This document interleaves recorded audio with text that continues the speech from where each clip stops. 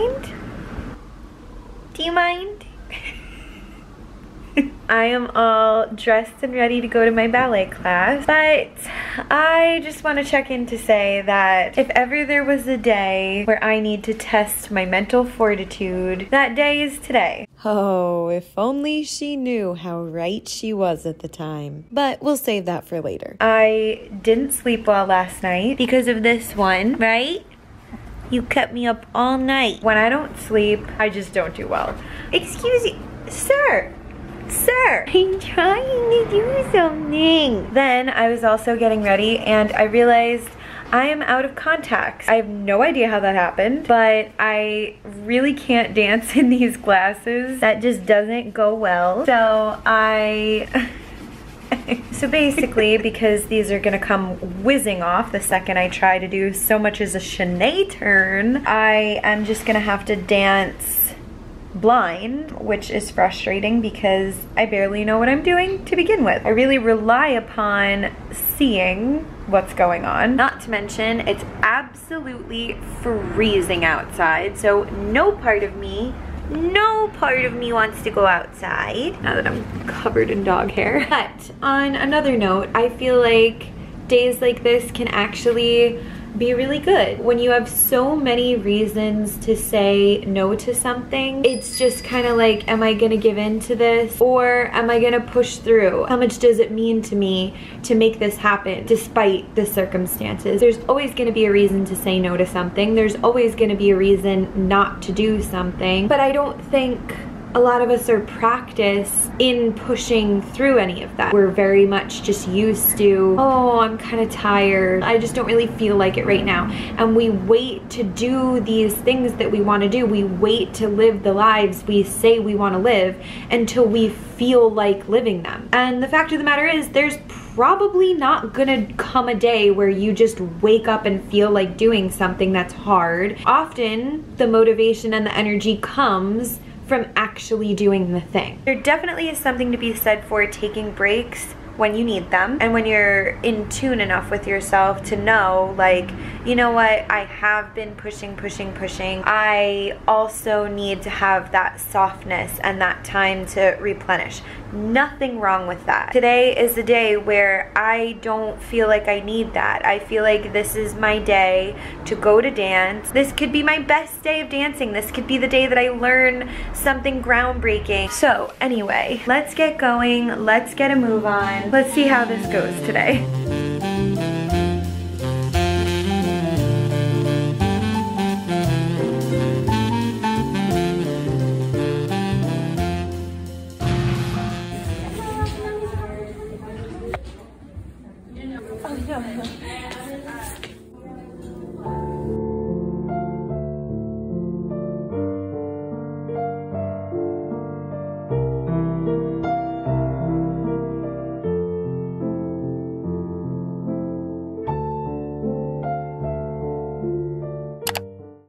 Okay, we have some serious stuff to talk about at home. Definitely need a little Christmas cheer right now. Thank you, thank you. I have this one over here making it very difficult to be upset. I am gonna preface this by saying I know that I'm probably being so affected by all of this because of how tired I am, but we need to talk about it. And I don't want to talk about it to be dramatic or anything like that. I genuinely believe that it needs to be said, and I think that it could actually help some people. Before we get into that, I need to give you a little bit of a backstory. Dancing today did not go well. Definitely my worst class yet. I got to class, I was filming. I know I was talking earlier about not even being sure if I should go, and yet, like, the second I get to class, I'm just like, oh, this just feels like home. So one of the main motivations that I love filming for is to have my progress. Anytime you're starting something new, you're gonna have your days where you don't know why you're doing this anymore, even if it's 1% all the time, having that visual proof of improvement, that's gonna keep you going. Anyway, this random woman basically just kind of stops the entire class, turned it into this huge deal that I was filming myself because I guess she was worried that she was in the video. Obviously, it's important for everybody to feel comfortable in class. I confirmed with the teacher that we are allowed to film. I was trying to be discreet about it. There was just this big scene being made about it, and it was deeply embarrassing. I basically just spent the entire class just trying to emotionally regulate. I was it's actually kind of funny to think about now because I was like such an angry ballerina. Like I was literally just standing there like and 5 and 6 and 7 and 8. I don't know why, but my brain immediately goes to such a negative place, and then I just kept thinking, I don't even know why I'm here. I don't even know why I'm bothering to do this. I'm never gonna be a dancer. I'm never gonna be a good dancer. Why should I even be trying to document this? Why should I even be trying to tell this story? I'm not gonna lie, I was kind of like staring daggers at her for part of the class because I was pissed, but then I was like, you gotta get over this. It's something with her. Something tragic happened to her when she was recording herself on an iPhone. I don't know. Things are gonna come up that could interrupt a performance or a class, and I'm gonna have to learn how to not let that affect me so much. So I moved on from it. Yeah, it's kind of frustrating what this person decided to do. I can't control that. I can only control how I react to it. But then I got out of class. I just posted a little YouTube short that was like a day in the life of a ballerina in New York City. I noticed that there was a comment on it. I thought, you know, maybe it would be something positive. That's where I went wrong, apparently. The comment said, how the fuck do you call yourself a ballerina? Like, why do I think I have a right to call myself a ballerina? I know I'm gonna need to toughen up.